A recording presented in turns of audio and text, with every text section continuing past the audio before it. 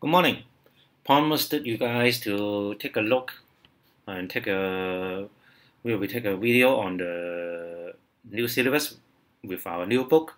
So today is to demonstrate how to use the GDC to tackle some functions about the regression line of y against x and x against y all together in one example. That's why I will select this for AAHL Chapter 26, AAHL Book 2, and 26E, Question 3.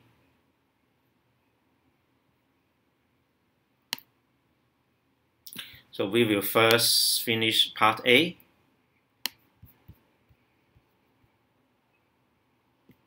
And for SL2, it would be Chapter 19E, Question 3. Okay, so now let's start.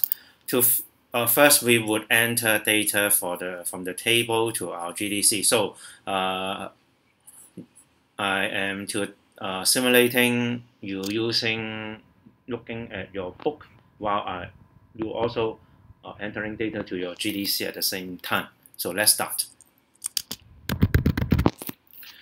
So we should open a new document using the list and spreadsheet function to type in length because it is related to the length of arm of this swimming player, and so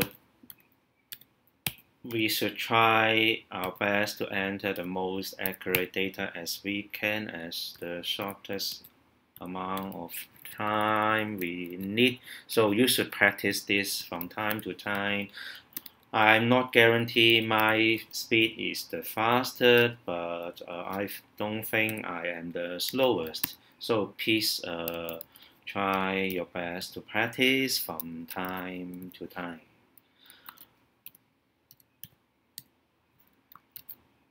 And after that, we assign this time. And we are with part A, we need to sketch the scatter diagram. So we should use the manual function data to do a quick graph from the table length assigned to the x, and the time is assigned to y. That's why I will use this for the horizontal and vertical axis configuration, but don't forget you should go to page layout and to ungroup it so that your scatter diagram will be maximized and the most easily for you to graph. And let's go back to the book. So length assigned to x and brief stroke assigned to y, and we finished the part A. And for part B, we are asked to find the equation of the regression line of first y against x and secondly x against y. I would like to give you a short lecture first. Regression line of y on x, we will use the GDC function. However, for we to graph the regression of x on y, we should swap data. Later on, I will talk clearly about that. So we will finish part B1 first. So let's go back to the GDC, go back to the spreadsheet using your touchpad, and go to the menu statistic calculation for linear regression. So X list would be column A open bracket and close bracket square, okay? Or you may assign X as length and Y as time. You should scroll down or only scroll down. And please be reminded to change the first result column from B to D, otherwise your data would be overwrite it, and everything would be incorrect. Because of our handwriting, we should show the equation. So this column, there are some space here. That's why I assigned the data. First data would be column D, and we should round up the constant to VSF. So constant A should be 219, and constant B should be negative 1.28. And in our graph, it should be y equals to a plus bx, and that's why a should be 1219, and b should be negative 1.28.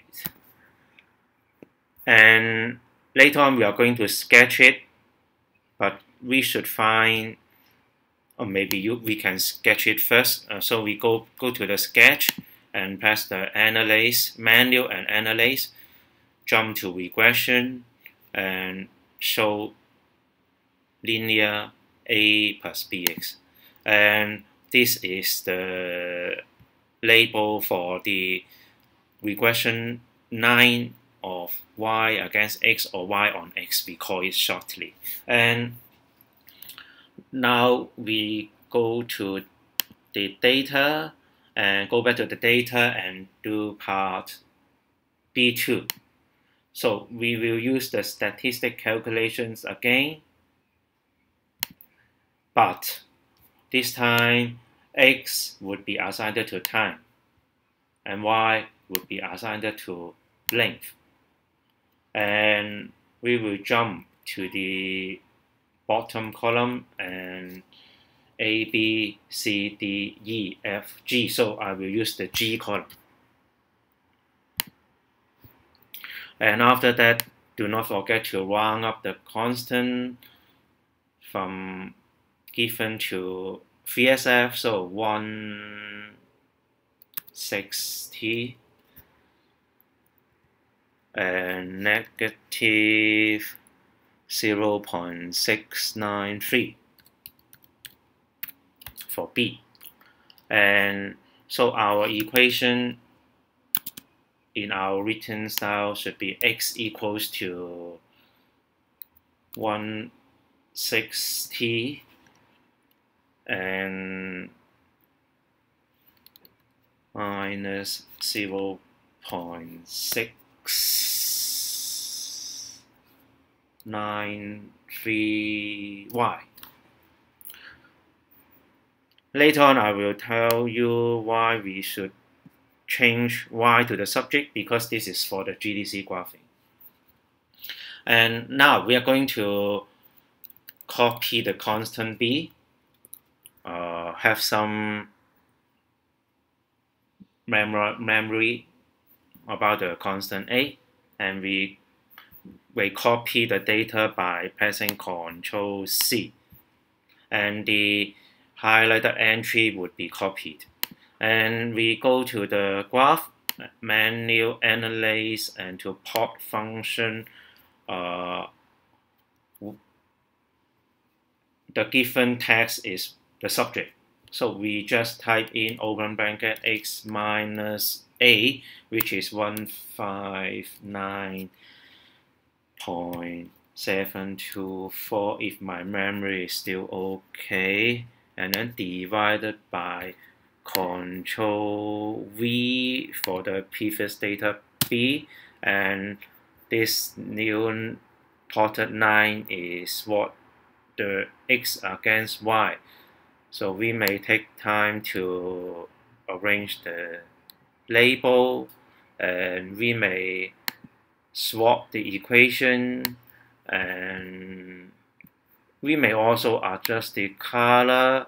Maybe we can use blue for the y against x9 regression 9, and using black for x against y regression 9. And for the equations, in your answer you should mention the highlighted equation.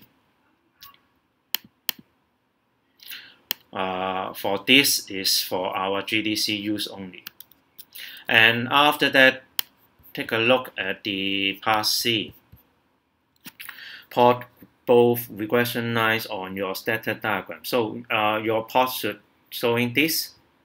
And what do you notice? We notice that the black line, which is regression line of y against x, is more tilt or steeper than the regression line of x against y.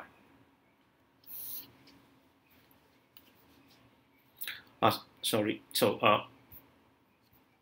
x against y is steeper than y against x. And what we also notice is the interpolation will be accurate within the data range, but may be not quite accurate outside the data range. Let's say there is no human being exists such that using 0 seconds to finish the 200-meter brief stroke. And there does not exist human being even if the length of arm is 0 but cannot finish this 200-meter brief stroke, because people will still use the leg to swim even without arm. And okay, so thanks for spending your precious times to looking at it. So please spend time to practice. Make sure you are familiar to this paper 2 topic. Thanks.